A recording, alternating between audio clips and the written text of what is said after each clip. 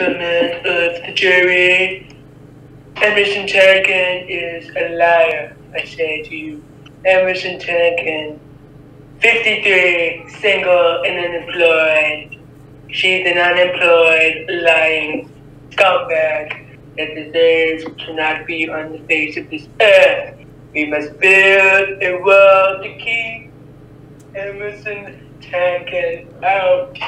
Ladies and gentlemen, she is as bad as Mexico. Ladies and gentlemen, we will build the wall around Emerson Tankin, and that she is stationed in Mexico because she ran off because the police were after her. Now I'm gonna give it to my Secretary of State. I don't know her name because I just met her 20 minutes ago. Thank you, Donald Trump out.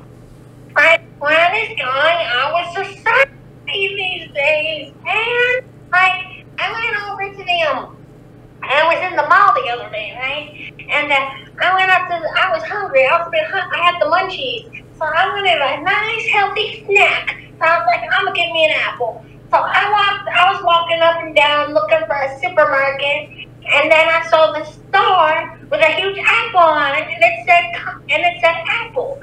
So I was like, oh, some apples. So I went into that apple store. It was in the mall. I was like, can I get 4 apples, please, in a bag? And they're like, excuse me, miss, how would you like that? Gigabytes or computer chips? I'm like, huh? What is this? And they're like, ma'am, we don't sell apples. That's the only, yeah. I'm like, well, look at this. And I pointed to their wall, and it was a huge white apple. I don't know what racism they're on, but apples ain't white. They're red, green, and sometimes orange. Okay? Just get the facts right. It's not that hard. And then I asked the clerk, do you have any food? Well, not if unless you're a robot. And I was like, huh? What's a robot? Like, huh? And they kept trying to get me to buy these little black, like, sound things they kept calling them. They're like, it's got gigabytes. Like, huh? What's a gigabyte?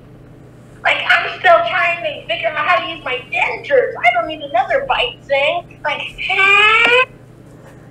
I don't know, but my grandson, he keeps telling me whenever I come over, he's like, hey, Gil, can you buy me a computer so I can play this game called GTA? I was wondering if, and then I thought to myself in that shop, I was like, maybe GTA thing that he wants.